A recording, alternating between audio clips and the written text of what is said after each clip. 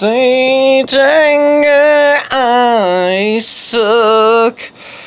Well, we're back with an early Week 11 matchup preview show. Got nothing to do on this Sunday night other than prep for Cub Club 21st Century Grant tomorrow, going to the state capitol. What? So Benson Harbor, he knows what I'm talking about there. Easy money if I don't say so myself. Well, we had an interesting week. This current week wrapping up right now.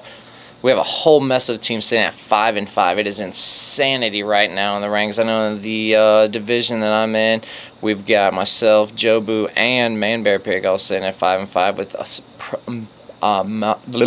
Power Gloves sitting at 4-6, so he's creeping right there too. So we don't know who's going to go. I could go from 3rd to 8th in this week in the standings, so we never know what's going to happen. Congratulatory early out there to those that have already won. Benson whipped my ass this week. Irvin Santana, complete game shutout, and no, I went down in defeat. Can't say anything about that. Couple other defeats out there. B Green going down. Ahar with a sneaky loss right there. Did not see that one coming. And just so you know, some other Power Gloves. Didn't see him pulling out a dub there, but congratulations go out to where they are needed. Let's go ahead, start talking about what we have in store this week. Jerseys. Decided I haven't won in 4 weeks, so we might as well just go ahead and put on to something we know is a winning jersey right there. Get our week start off prematurely early. Tebow Championship jersey from the BCS. Ahab knows what this is all about right here. We all know it's the Tebow, so it's Tebow time today. So go Gators, go Thrills, go Best Friends League for life. So let's go ahead and get started with our matchups here. First one up, we're looking at Belch Huggins, former owner of this Sheds jersey right here, versus Nothing Else Matters. When you're looking at Ahar's squad right there, if you look at first base all the way to first outfield, you're like, holy shit, this team is pretty fucking stacked.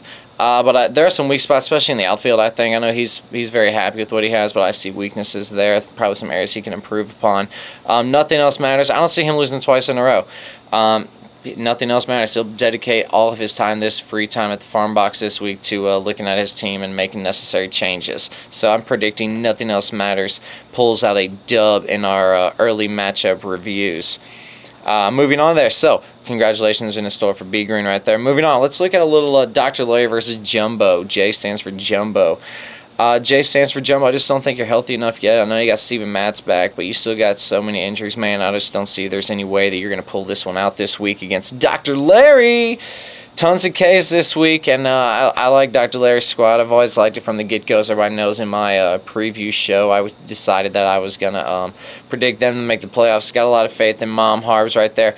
Side note, anybody that knows, a little wreck. Hope everything's all right there, Mom Harbs, after a little wrecky poo right there.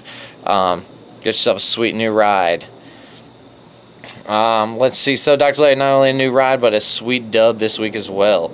Next up, Power Gloves versus and David Justice for All. And David Justice for All. I think you're going to shut down Power Gloves for a couple reasons. One, he's not winning twice in a row, and two, for the people that don't know this league, I sent him a trade earlier today. He rejected said trade within 30 seconds. Fastest rejection ever. Hashtag fastest rejection ever. That's why I got to give him some props.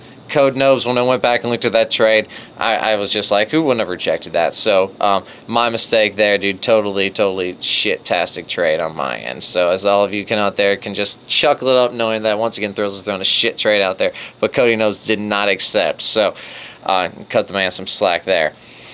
Moving on to my, I don't know how I want to say this, NBA Jam of the Week.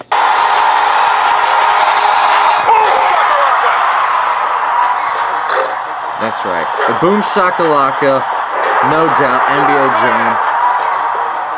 He's on fire pick of the week. Jobu takes down Wacky Deli.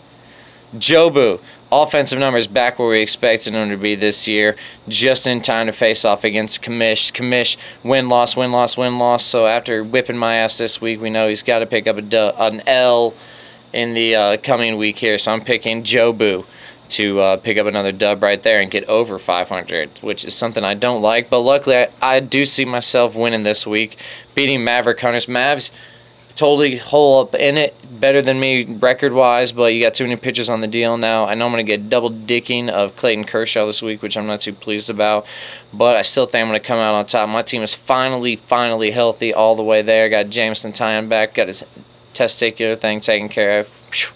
That's nothing to joke about, nothing at all. So I predict myself to win there. And let's look right here. We got Man Bear Pig versus Master of Puppets. Man Bear Pig, I need you to take another loss. I want you back down in the standings. I don't like your team because you got some good offensive players right there.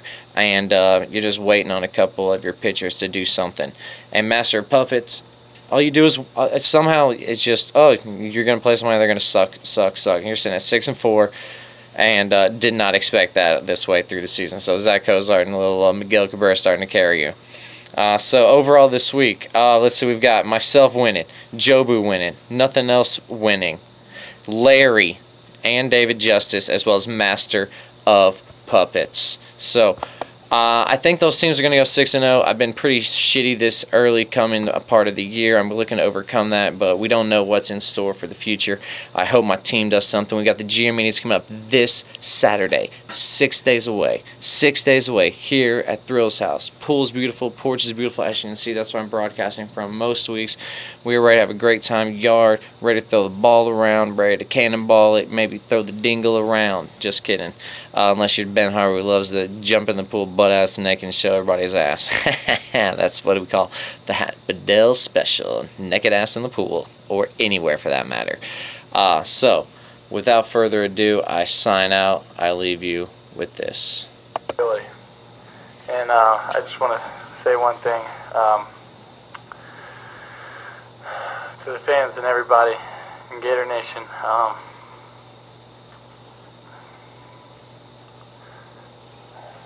I'm sorry. Extremely sorry. You know, we were hoping for an undefeated season. That was my goal. Something Florida's never done here.